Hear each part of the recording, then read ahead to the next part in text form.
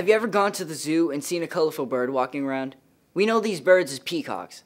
However, that isn't the name of the actual species, the peafowl.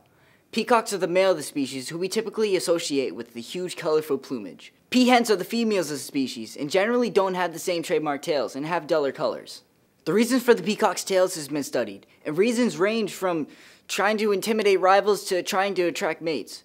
No one definitive reason has been proven, but these two seem most likely. So just remember, if you ever want to attract someone or scare someone off, just dress in really bright colors, like a clown. Thanks for watching this Knowledge Blast. Hopefully you learned a little something.